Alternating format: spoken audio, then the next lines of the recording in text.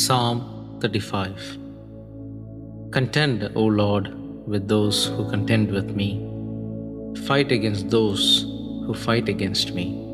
Take hold of shield and buckler, and rise for my help.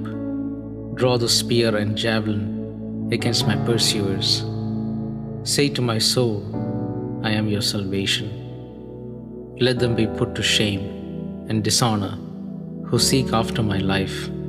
Let them be turned back and disappointed who devise evil against me. Let them be like chaff before the wind, with the angel of the Lord driving them away.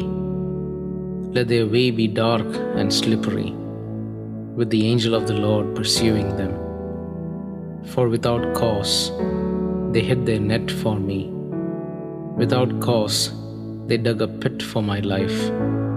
Let destruction come upon him when he does not know it, and let the net that he hid ensnare him. Let him fall into it, to his destruction. Then my soul will rejoice in the Lord, exulting in his salvation. All my bones shall say, O Lord, who is like you, delivering the poor from him who is too strong for him, the poor and needy from who robs him? Malicious witnesses rise up. They ask me of things that I do not know. They repay me evil for good. My soul is bereft. But I, when they were sick, I wore sackcloth. I afflicted myself with fasting. I prayed with head bowed on my chest. I went about as though I grieved for my friend or my brother, as one who laments his mother. I bowed down in mourning. But at my stumbling, they rejoiced and gathered. They gathered together against me. Wretches whom I did not know tore at me without ceasing. Like profane mockers at a feast, they gnashed at me with their teeth. How long, O Lord, will you look on? Rescue me from their destruction, my precious life from the lions. I will thank you in the great congregation. In the mighty throng, I will praise you.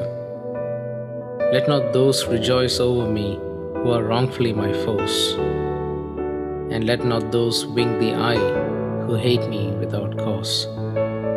For they do not speak peace, but against those who are quiet in the land, they devise words of deceit. They open wide their mouths against me. They say, Aha, aha, our eyes have seen it. You have seen, Lord, be not silent. O Lord, be not far from me. Awake and rouse yourself for my vindication, for my cause, my God and my Lord.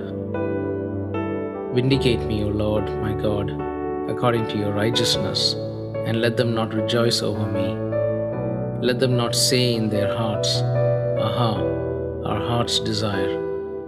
Let them not say, we have swallowed him up. Let them be put to shame and disappointed altogether, who rejoice at my calamity.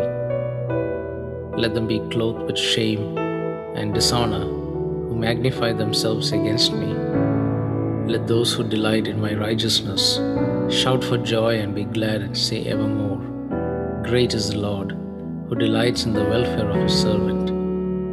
Then my tongue shall tell of your righteousness, and of your praise all the day long.